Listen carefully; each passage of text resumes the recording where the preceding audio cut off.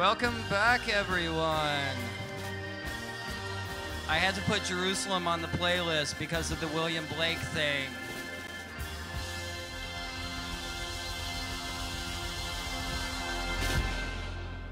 Thank you. All right, we're gonna get started again. So everybody please find your seats or one like yours. And the first thing that we're gonna do is, that was good. One person yelled ship this time. I was up here. Vessels.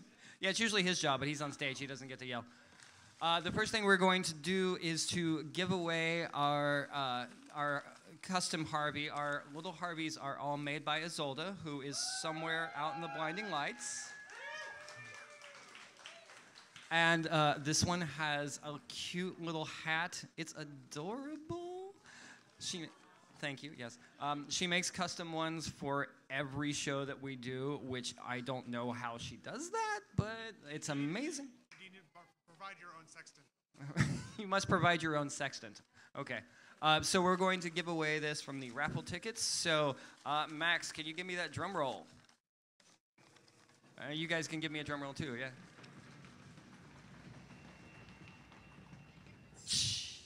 Good job. That's not a drum roll, Max. Don't worry about it, just kill it. All right, Allegra Bandy. Hello. Come claim your Harvey.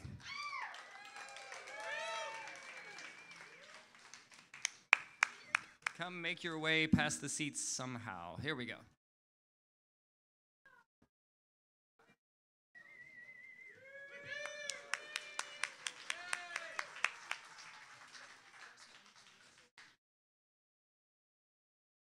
We also have these reserve seats up front that have not been claimed. So if anyone wants to sit closer to the front, feel free to move on up here. And you can engage in gladiatorial combat over them if you really want to, but that's what intermission is for. All right, let's get started with the next talks. We have 3 more people. And for our first talk of the second half, we have Andrey Tselikov talking about the death of painting. Art! You learned so quickly. Art and its rebels. Andrey.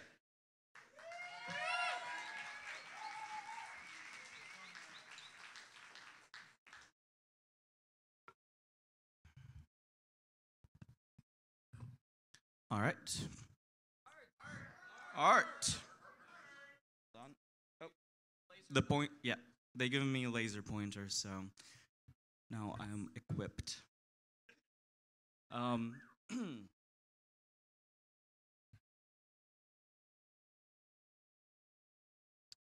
visual phenomena of the objective world are in themselves meaningless.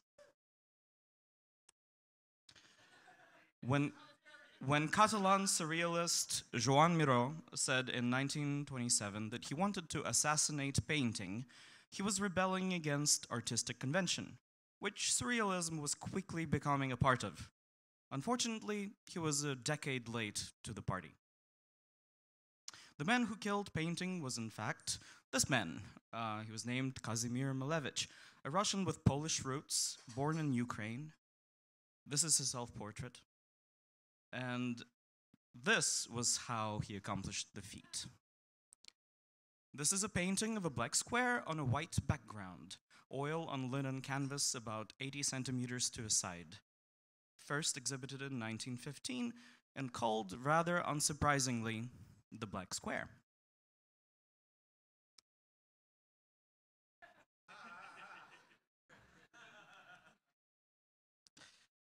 Why did Malevich paint it?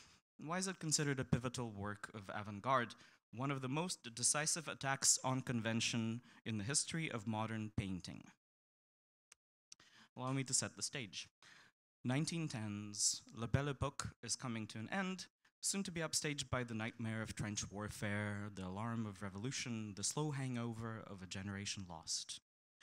This was a time of frenzied experimentation in art, As the world became more industrialized, and human relationships more abstract, so did art. Impressionism and post-impressionism were old. Matisse and the Fauvists were not radical enough anymore. It was a time of grand, rebellious art movements, and we can trace them by their manifestos. So, 1909, the Futurist Manifesto. And I quote, "We want to demolish museums and libraries, fight morality, feminism, and all opportunist and utilitarian cowardice." Really nice guys. The futurists were obsessed with speed, motion, cars, machines, all things industrial, which some of these you see on the painting. They knew they wanted to paint something different, but how to paint it? Well, one answer was cubism, a natural technique for those who seek to capture movement. Now, this painting is called "The Dynamism of a Cyclist." And who here sees a bicyclist in this painting? Raise your hands, please. All right, some people do. Would it help if I show you this?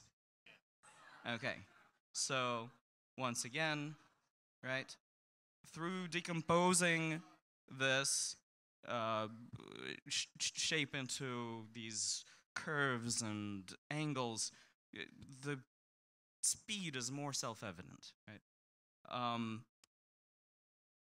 The Cubist Manifesto was published in 1912, but by then Picasso and Braque had been pushing boundaries for years, developing the idea that bodies can be decomposed into cubes, cylinders, cones, viewed from multiple angles at once. And then a year later, in 1913, Marcel Duchamp of the infamous urinal, still back then a simple cubist, the urinal wasn't until 1917, coined the term anti-art, right, and applied it to his own work, The Nude Descending a Staircase, which caused quite a to-do at the 1913 Armory show in New York. Now, who here sees The Nude Descending a Staircase? All right, lots of people. But for those who don't, right, it's a time lapse of a figure descending a staircase, right? So 3 years later, Duchamp will be part of the Dada movement, which was a radical group of artists united only by their lack of unity and their radical politics and hatred for the establishment. Obsessed with senselessness, rejecting logic and reason, the Dada sometimes made perfect sense. And quote, "We had lost confidence in our culture. Everything had to be demolished." But Russia was slower to industrialize, but just as feverish as the rest of Europe. Only colder with stronger dichotomies and more radical radicals. The Russian avant-garde melded cubism and futurism into cubo-futurism and a dozen other movements, like Rayonism, one of my favorites. It's a bird. The Rayonism posited that if we want to paint literally what we see, we must paint the sum of the light rays bouncing off the object. Bouncing off the object.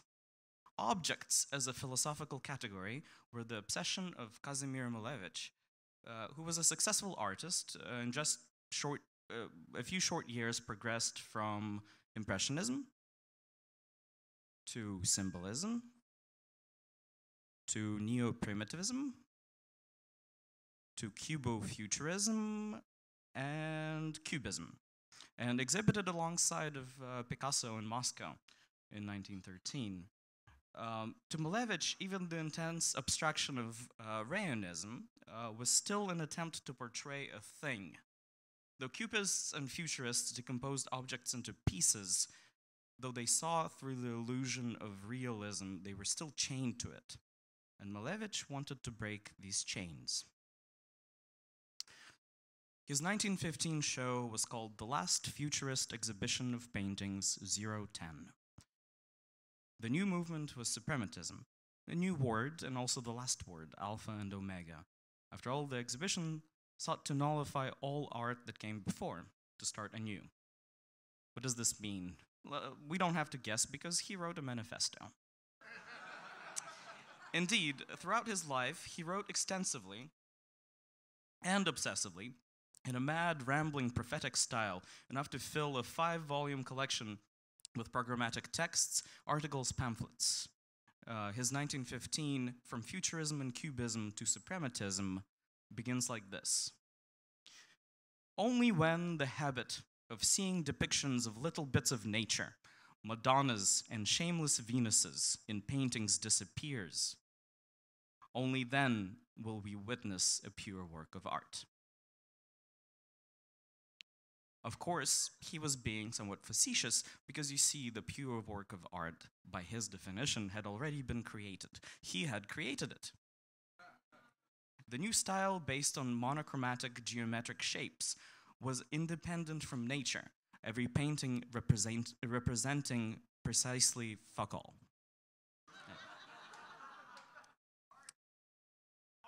The black square itself was his manifesto made real, not an abstract person, thing, or emotion, only the purity of the void, or perhaps transcendence, a completely objectless creation, and which he called a holy infant who came into the world to save it from painting.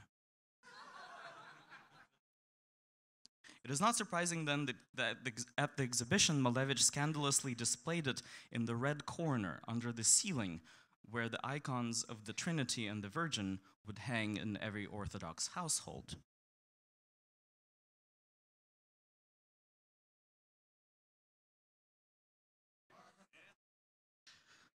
The first human created art by mimicking his own stick figure likeness, and all subsequent visual art was stuck with the idea of copying reality onto a two-dimensional surface. Futurism and Cubism are attempts to escape this prison, yet by insisting on portraying things, they remain beholden to them. In other words, Cubism and Futurism destroyed the thing as a whole. Suprematism went farther and destroyed the thing. Malevich is livid that he's the only one who sees this truth. Yes, glory to the futurists. Glory to the futurists who did away with the painting of portraits, female parts, and moonlit guitars.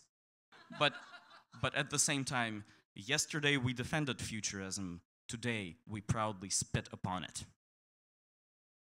This dialectic took Kazimir into the Russian Revolution, a time for radical self-expression, if there ever was one, quite literally burning the man. He emerged on the other side, still spitting vitriol. The social revolution, having broken the chains of capitalist slavery, has not yet broken the old commandments of aesthetic value. And religion and art should be destroyed because they are imaginary phenomena, but they can only be destroyed through the destruction of the state. To Marx, artists were a consequence of the class system. Under communism, there would be no artists, just people making art, or memes. Yet communism was somehow slow to come, and Malevich became a respected artist in the new regime. Here, for a time, radical artists were in a unique position. Perhaps for the first time in history, they weren't marginalized. In 1918, after a series of paintings, Malevich presented White on White. The first real monochrome painting. It overhangs the precipice where painting ceases to exist. 2 years later, in 1920, the last room at his solo exhibition held only blank canvases. A declaration of the end of art and at the same time of endless possibility. Was there anywhere else to go from here? Malevich didn't feel the need to take the final plunge, but his rival, the constructivist Rodchenko, did it for him in 1921. Quote, I reduced painting to its logical conclusion and exhibited 3 canvases, red, blue, and yellow. I affirmed, this is the end of painting. Rodchenko's ideas seem familiar, yet somehow more utilitarian, more constructive. Down with art, long live technical science.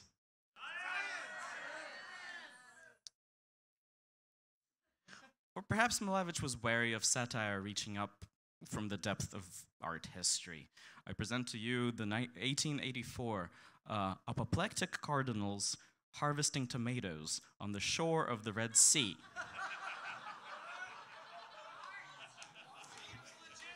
By Alphonse Allais, which was founded in April Fool's album. The 20s were an exciting time in the Soviet Union: communes, free love, gender equality, eat the rich. But the writing was on the wall. The Soviet state, as it turned out, wasn't really with avant-garde. It was too prophetic, too didactic, too ideological, and in these things, it competed directly with the Communist Party. In red corners across the land, Virgin Marys were replaced with photographs of Lenin, Stalin, and Marx, not works of geometrical abstraction. As if sensing a change in the wind, in 1928, around the time when Miro declared his desire to assassinate art, Malevich returned to figurative painting. As an act of rebellion, he backdated many of these new paintings with dates from his suprematist period. Also, this painting is called The Peasant, and this sort of portrayal of the face is very common in Christian iconography. It's the face of Jesus, right? So he is inserting these little bits, these little rebellions into his work. Here's another. This is a self-portrait painted 2 years before he died. This was 1933. And super realist. But there's a tiny little fuck you right here. Can you see it? It's the black square.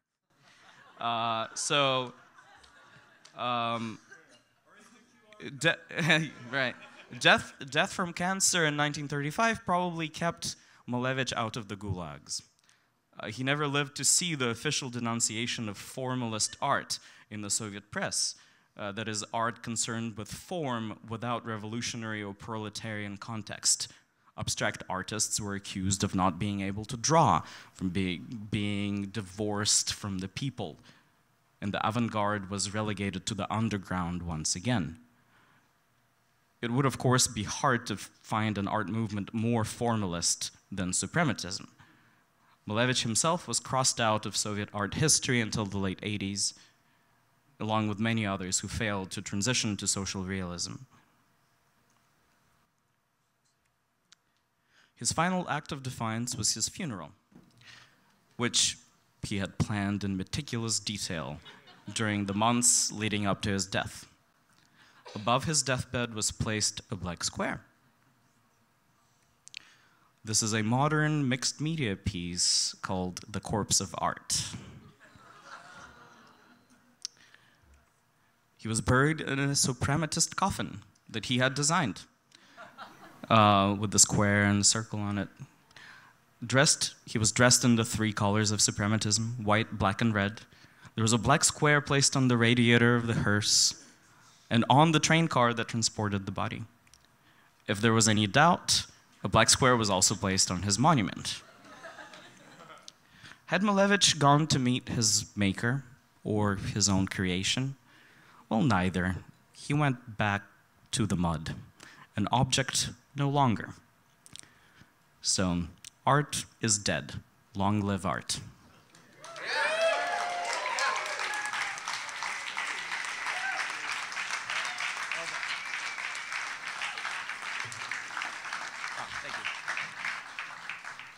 Thank you, Andrey, and I wanted specifically to thank you for somehow managing to include a Spinal Tap reference in a work on modern art. Well done. I get to go through the slides beforehand every time, and I was flipping through. Oh, yes, he went there. All right, coming up next, we have the second of our 2 new speakers for this evening. Christina Liu is going to talk about eggnog. Fight for your riot to party. Christina.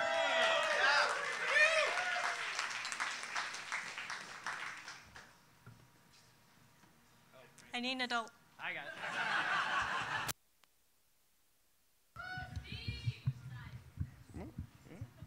Yeah? Okay. All right. Yeah, okay. You're good. All right. All right. Hi. I'm Christina. I'm going to talk to you about the eggnog riot. So, it happens on December 24th to December 25th in 1826 at the North Barrack at West Point Academy. Total of about a third of the cadets were involved, 260, so that would be like 90 cadets. To give you a little bit of context of what was going on at the time in the country, John Quincy Adams was the president.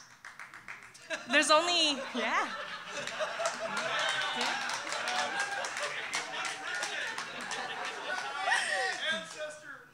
There's only 24 stars on that flag, and Hamilton, the guy in the corner over there, was a guy that just died and not a musical yet. So in the 1700s, eggnog, in addition to being a Christmas drink, it was also an incredibly patriotic drink. George Washington famously has a recipe that is basically half alcohol. It has, yeah, he was a lush. So it has rye, rum, sherry, and brandy, in addition to the milk, sugar, and eggs. So in England, this drink was incredibly expensive and out of touch for most of the people. But in the United States, we had access to milk, eggs, and a very healthy trade with the Caribbean at the time for rum and sugar.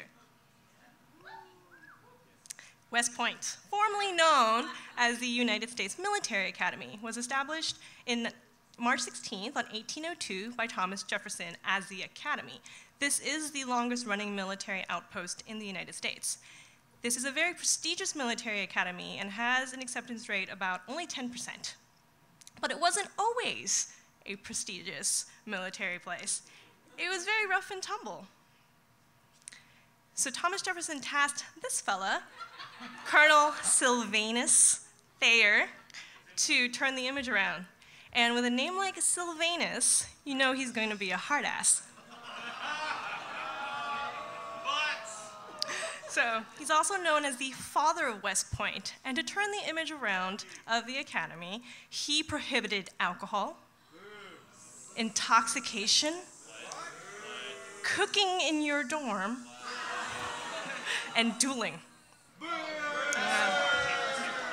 But he was a man that loved science, and math, and engineering.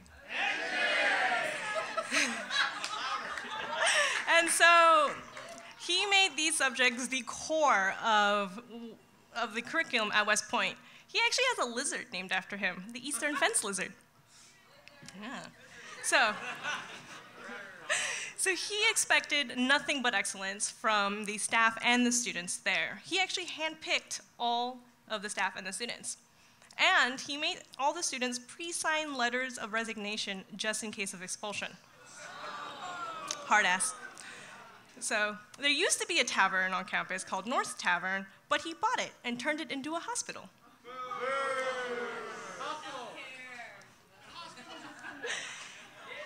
December 22nd, William R. Burnley, Alexander Center, and Samuel Alexander Roberts, as portrayed by these fellows here, they were determined to have a Christmas rager. They were denied alcohol at their July 4th party. I know. So they took a boat, tiny ship, and sailed it across the Hudson River to Martin's Tavern to buy 4 gallons of whiskey. They actually got caught as they were doing this, and they paid the guard a whopping 35 cents, or $7.50 in today's money, as a bribe. December 23rd, business as usual. Nothing crazy happens. The cadets basically just start sneaking away food in their rooms for the party later, and this is when the South Hall catches rumors of the impending party that's about to happen. Now Thayer, he's no idiot. He figures that Christmas Eve, the cadets probably have alcohol squirreled away in their houses, or in their dorms. So he assigns Captain Ethan Allen Hitchcock and Lieutenant William A. Thornton to monitor the barracks. It's pretty quiet that night, and so they decide to go to bed at midnight. 4 hours later, Hitchcock wakes up and hears partying a few floors above in room 28. So he goes to break it up. He finds 6 boys drunk and singing, and 2 of them asleep. So what he does is he reads them the Riot Act, which stated that the group was congregating unlawfully and could be punished, and made them go to their rooms. So the boys, they decided their party wasn't over. They waited for Hitchcock to go to bed, and they doorbell ditch him. They doorbell ditch him 3 times.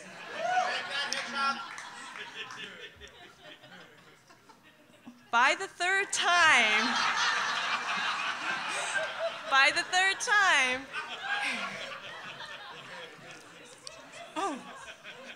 So by the third time Hitchcock got awoken, he heard another party going on. So he goes to check on what the hell is happening. So he catches 2 cadets hiding under a blanket, and 1 cadet using a hat as a mask to conceal his identity. So Hitchcock then demands to see the cadet's face, but was interrupted by a louder, rowdier party from downstairs.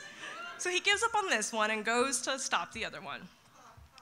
Now these cadets are upset that their party is interrupted, and one of the cadets claims, "Get your dirks and bayonets and pistols if you have them. Before this night is over, Hitchcock will be dead."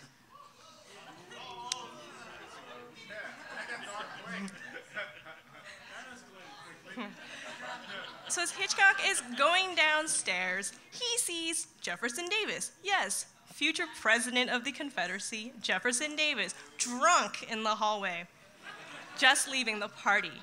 Jefferson Davis turns around and yells into the room, "Put away the grog boys. Captain Hitchcock is coming." So Hitchcock then orders Davis back to his room.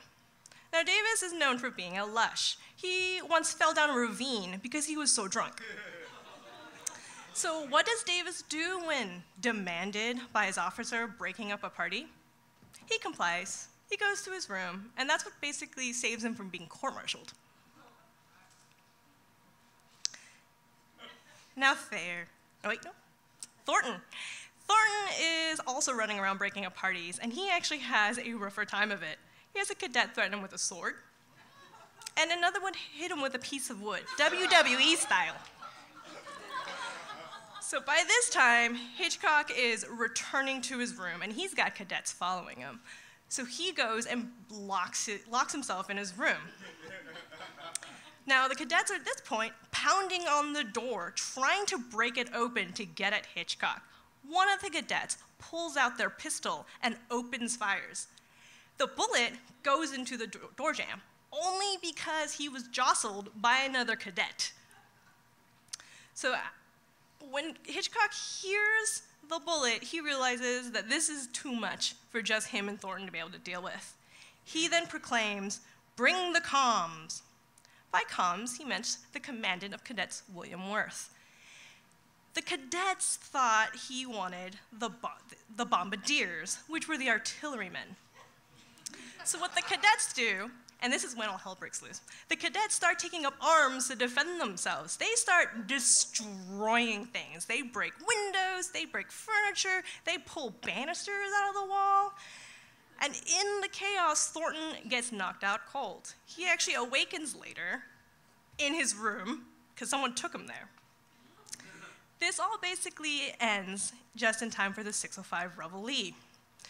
At this point, you can still hear cadets drinking and partying, and some of them decide to go and line up for formation anyways.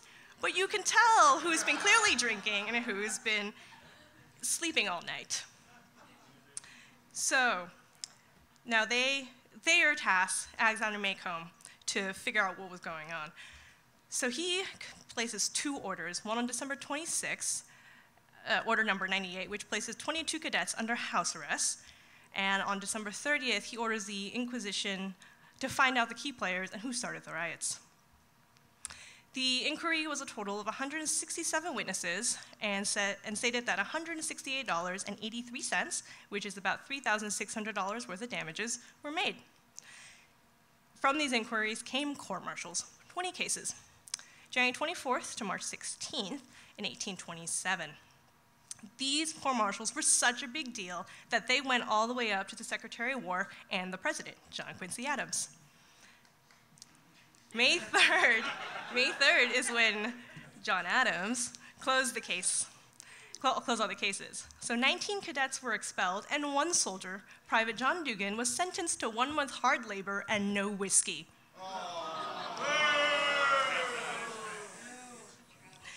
The riots actually affected how the barracks in 1840 were built. These barracks were built without interior floor-to-floor access anymore. If you look at this building, there's a funny-looking window in the corner. That's a door. So there must have been stairs there at one point. This barrack is still standing on the campus, called the Ordnance Compound Barracks. So not many people know about this. Even the students, the alum, and staff at West Point, they've done a great job at covering it up. I found this because I was actually looking for an eggnog recipe. So I would like to raise a toast to serendipity and the uncovering of sweet, sweet cover-ups.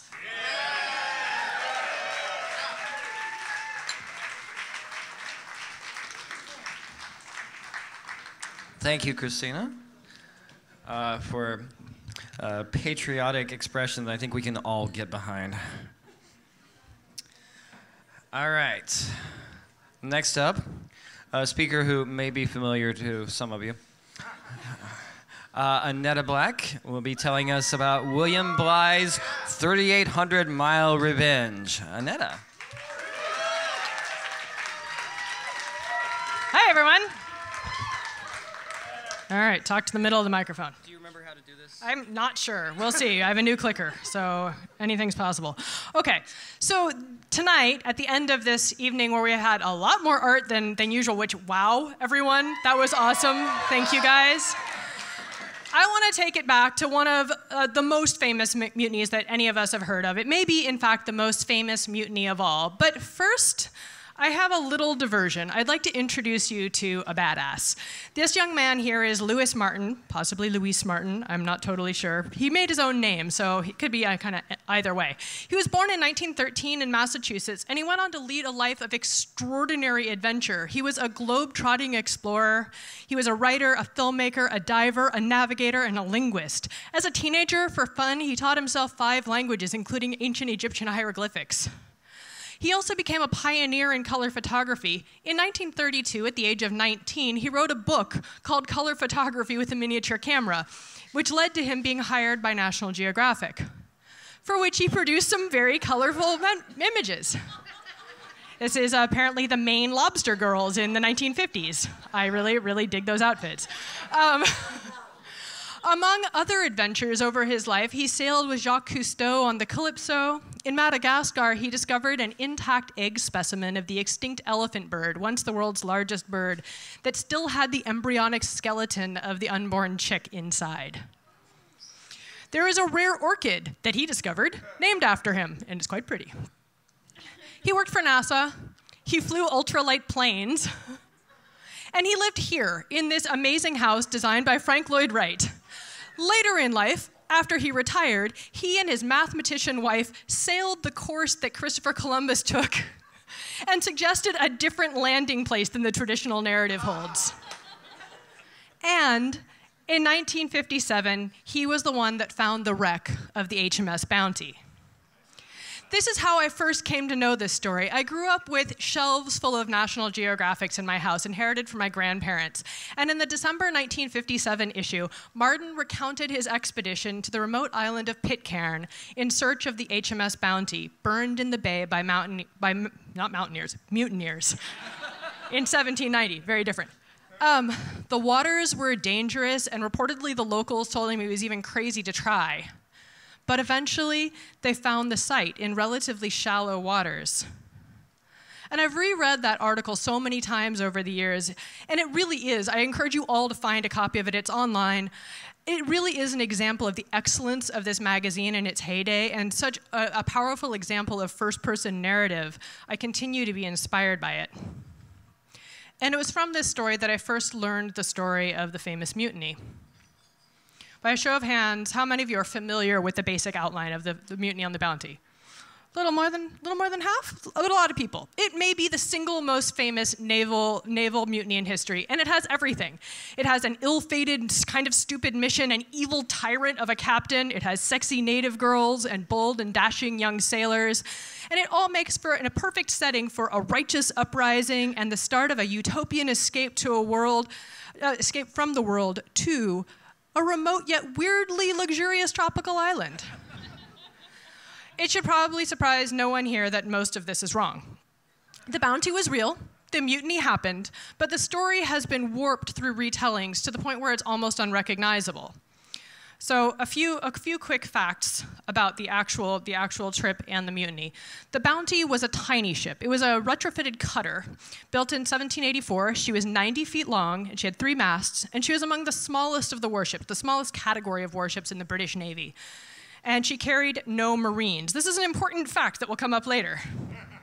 Her mission was the pursuit of breadfruit on the island of Tahiti, thought to be an ideal potential crop staple for the British slaves held in the West Indies. And it's interesting to note that this adventure happens long after slavery was illegal in the British Isles, but they still kept slavery until 1833 in the West Indies. Yeah. This mercantile expedition was not the idea of the Navy, even though it was their ship. This idea was from Joseph Banks, the famous naturalist who had sailed on James Cook's first expedition and who is now the president of the Royal Society back in London. The Navy, fresh out of wars at the moment, decided to offer up a small ship and some otherwise unoccupied sailors for the expedition. Ships. Well, ship in this case, one small cutter that they weren't using at the moment. The man in command of this mission was William Bligh, a name that has gone down in history. He was an experienced captain of previous commands, and he had sailed on James Cook's less happy ending third, rather more disastrous expedition. But he was not captain of the Bounty. The Bounty didn't have a captain. The commander of a cutter has the rank of lieutenant. So in order to take this command, it was actually both a pay cut and a reduction of rank for him to take this. But he took it because it was an opportunity to make his name in the world. The Bounty was... The Bounty was crewed by 46 men, 44 naval men, and 2 civilian botanists charged to take care of the breadfruit that they were going to bring back. Most of the men were under 30. Bligh was just 33 years old. They set sail from England in 1787, intending to sail west and under Cape Hope to Tahiti. But when they got there, after 5 months at sea, they encountered such harsh weather that they actually had to turn back and retrace their steps and sail east and go under the Cape of Good Hope. Understandably, no one was happy about this situation. So they stopped and did a supply and repair stop in South Africa and another one in Australia, and they finally arrived in Tahiti in October of 1788, just about a year after they had left England. And it was everything that they had hoped for. The land was lush, the natives were accommodating and exceptionally friendly, the sheltered waters were calm, the coconuts were delicious. The men settled in, the botanists went to work preparing the breadfruit trees for transport, and they ended up staying in Tahiti for 5 months. As much as all of the men of the Bounty enjoyed the reprieve of duties and the lushness of the land, what really sold them on it was the ladies. The young women of Tahiti and the Tahitian society in general was extremely libertine and free by any European standard. Sex was frequent and casual, with no obligations or attachments required. Most of the men spent as much time as possible drunk and in the company of lovely young ladies. It was a lifestyle to be envied. By February, the breadfruit plants were almost ready, and they began loading 1,000 plants onto the Bounty. On the 1st of April, sad sailors packed back up and set sail for home. The men, having grown accustomed to their new lifestyles and lovers, were loath to leave, and the very first desertion plan was actually before they actually managed to set sail, and was thwarted just before departure. On the route home, relationships started to go south. Bligh and his men began to spiral downhill. In particular, the relationship between Fletcher Christian and Bligh, despite being very friendly on the original expedition, turned notably sour. Small altercations led to recriminations. Recriminations led to plotting. And then, in the wake of some petty theft on board, at his wits' end, exasperated, Bligh cut off the rum supply. It's on April 27th. The mutiny came the next morning on April 28th. Less than a month since they had left Tahiti. It was led by Fletcher Christian and apparently unopposed. Bligh was taken in his nightshirt and brought trussed onto deck. The mutineers lowered the ship's launch, a small rowboat with a mast, and ordered Bligh and any men loyal to him on board. Now, it's worth pointing out that there were so many men that were loyal to Bligh, they couldn't all actually fit onto the launch. And the mutineers required a few very skilled men to stay behind because otherwise they couldn't sail the ship without them. So Bligh and 18 of the loyal men were crammed onto this 23-foot longboat. And now, as James pointed out earlier, this space above me is about 20 feet long. So that's just 3 feet longer than that space. 19 men. They were provisioned generously by the mutineers with about 1 week's worth of rations. 4 cutlasses, a tool chest, 1 sextant, 1 compass, and no maps or charts of any kind. They were cut loose and set adrift, 19 men on a tiny boat, settled low in the water about 7 inches above the sea, approximately 30 miles from the closest land. The Bounty turned around and set sail back to the friendly shores of Tahiti. The first thing the men on the launch did was head for that closest island called Tefua. They successfully landed and began stashing food supplies, but within a week they found themselves on the receiving end of a hostile ambush. Grabbing everything they could, they made a break for the launch, and then in the effort to untie the tiny boat from the shore, 1 man was seized and stoned to death. His body was dragged off right in front of all of the men on the launch, and the Tefuans clacked stones together in a threatening sound, warning anyone else that dared come back ashore. Horrified, everyone on the launch rowed and watched the violent death of their comrade and could do nothing. Bligh vowed at that moment not to go ashore again, even if they passed other islands, until he reached the European-held territories in the East Indies. Calculating the possible distance in his head and relying on the memory of maps he drew on the Cook expedition, he did the math and immediately imposed brutal rations, a mouthful of food a day, augmented primarily with rainwater. So before I go any further, I want to return to that tiny vessel, and I'd like you to take a moment and close your eyes and imagine yourself stuffed onto a glorified rowboat, shoulder to shoulder, closer than you're sitting now, with 17 terrified companions. You've just seen 1 man die. You realize the desperate situation you face, tropical heat, tropical storms. It is unbelievably cramped and hot. You are facing starvation almost immediately. Everyone is in a shitty, terrible mood all the time, and there is nowhere to go. And beyond you, the vastness of the sea. As they made their miserable way across the southern seas, Bligh kept a cramped journal of the voyage and drew new maps. Most importantly, a list of the names and the description of each of the mutineers. Because he wasn't just taking this terrible little boat to safety, he wasn't just rescuing his men, he was getting revenge on the assholes who had taken his ship. Over the next 6 weeks, using celestial navigation, dead reckoning, and memory, William Bligh led his increasingly agitated and unhealthy men over an estimated 3,800 nautical miles of open sea. By contrast, Ernest Shackleton's extraordinary story of survival that is often cited off of Antarctica was 720 nautical miles. 3,800 nautical miles is the equivalent of about 4,400 land miles. So to give you perspective, that is essentially the distance from where we are now in San Francisco to Lima, Peru. No stops, mouthful of food. Finally, on June 14th, it's a week from now, Bligh raised an improvised Union Jack made of shreds of clothing and sailed into the Dutch settlement of Kupang Harbor in Indonesia.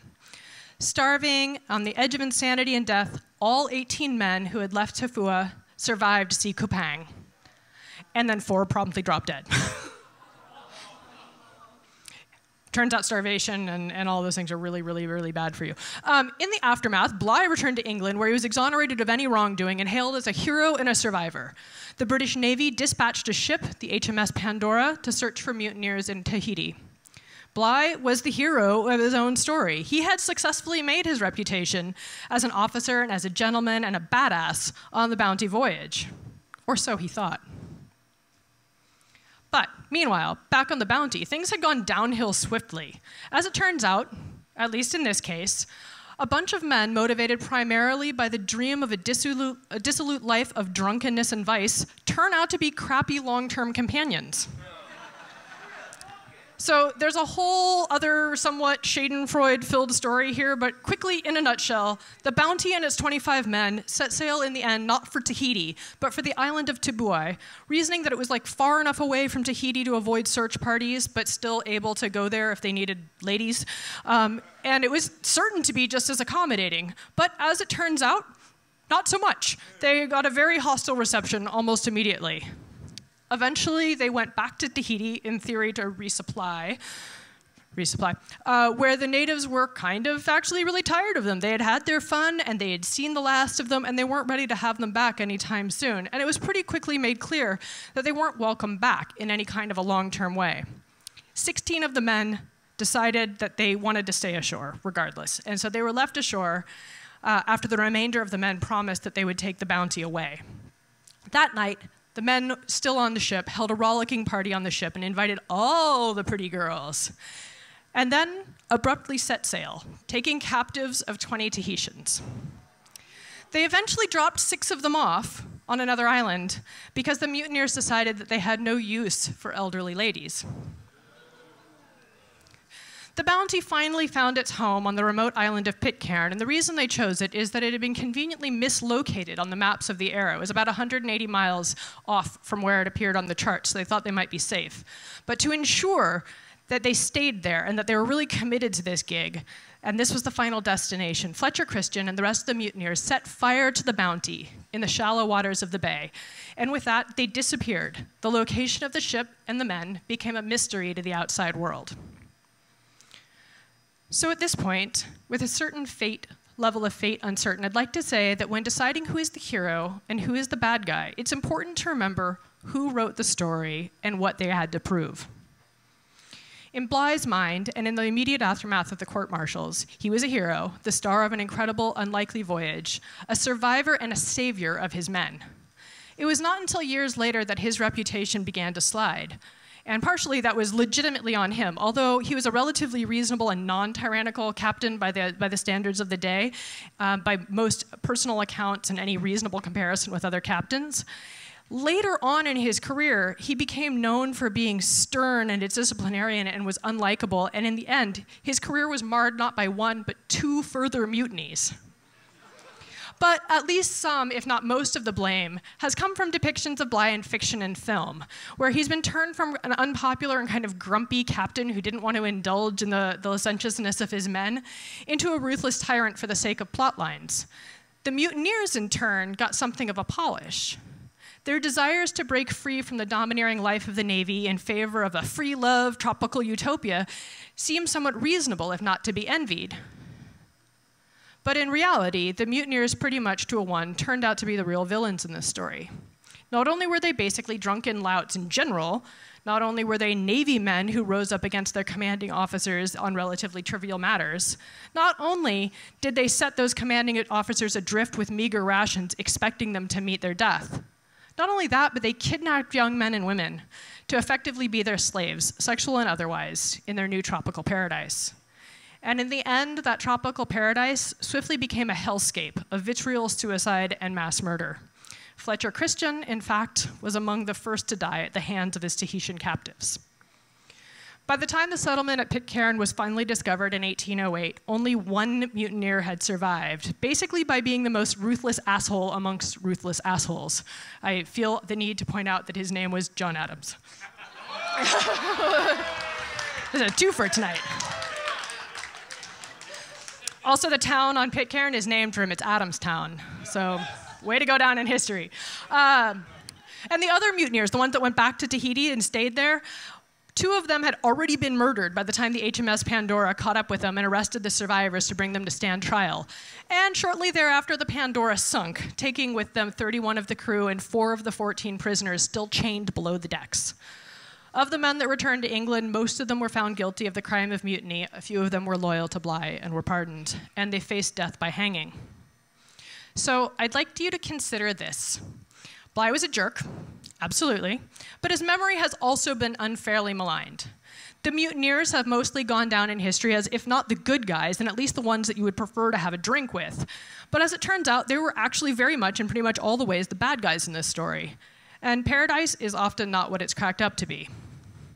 And I think there's something important here that we've seen over and over and over again, that the history books don't really explicitly state, but that seems obvious in context, and that's that jerks in history have something very inherently in common.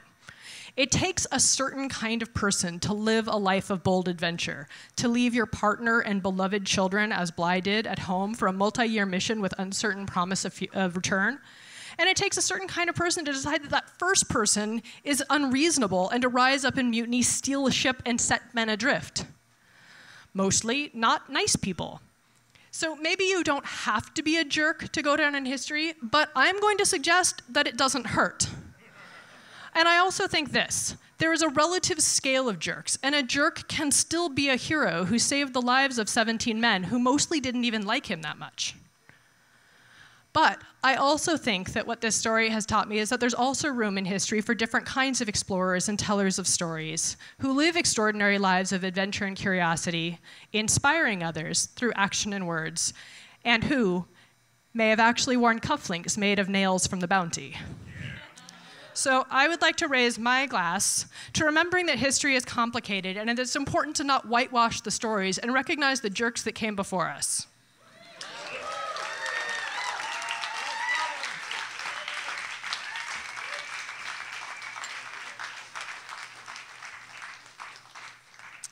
Thank you, Annetta. Thank you. And thank all of you. This has been a fantastic night. Coming up next, join us here in 2 weeks. Am I right this time? 1 week. 1 week. I was thrown off by this one. For Crackpot. Which is kind of a gimme with this crowd. And followed in 2 weeks after that by Stolen on the 11th. Oops. Which we don't have a slide for. It says stolen. Just stolen. It was stolen, obviously. Yay. Y'all are so good to me. Also, join the ongoing conversation at Something Weird on Facebook, where we'll be posting our follow-up reading lists for tonight and links related to tonight. We welcome you to, as always, join us and share stories and inspiration there as well. I also want to thank all of our speakers because everyone did an amazing job. Can I get a round of applause for all the speakers? Did you? No, okay. I also wanted to give a couple of personal thanks. Max, who is the house sound guy, who is doing my job tonight. Give it up for Max. Thank you for making it so that I could actually do this. I want to personally thank Audrey and Becca, who put up with me after me realizing on Sunday that I had to rewrite everything that I had done. And I also want to thank Annetta for giving me the opportunity to do this, to sit in the comfy chair and to learn all kinds of weird crap that I could not tell you about tonight, so I'll be telling you at a future Odd Salon.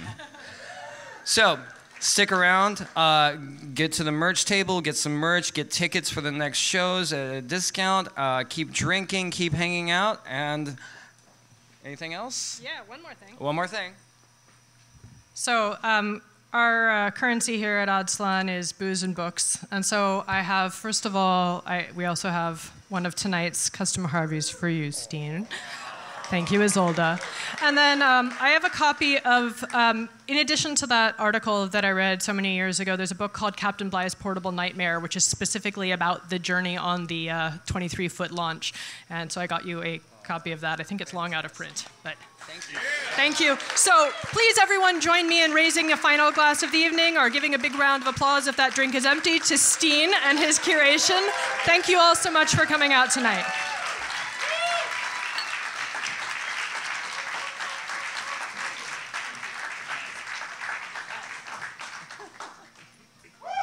Go drink. Go drink. Get a drink. Chat amongst yourselves.